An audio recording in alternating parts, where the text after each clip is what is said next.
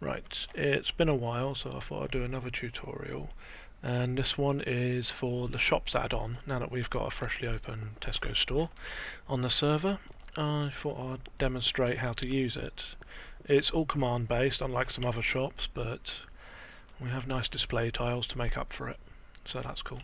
Right, when you enter a shop, as you can see at the bottom of the screen, it'll say when you're in the area, like so. Now, if you want to see what the shop sells, all you have to do is type in /shop, browse, and sell, and that's what the shop will buy from you. If you do the same again, /shop, browse, buy, this is everything that you can buy off of the shop. Now, as you can see here, there are multiple pages.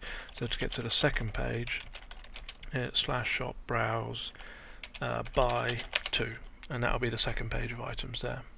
Now, if you want to sell something to the shop, you hold that item in your hand. At the moment, you can see I've got £40. Now, holding this item, I /shop sell, and it will sell the item I'm holding. Now, if you do something like /shop sell all, it will sell every single one of the items you're holding in your inventory in the amount it can. Now, because I can only sell them in stacks, I've still got that cobblestone there. If you try to sell something in a smaller stack than you're allowed, it will say this. So I can only sell 64 of these at a time. Now, if I want to do it back the other way, and I want to buy some dirt, then I will simply say shop buy dirt 5, and it automatically gives me back 5. And it really is that simple.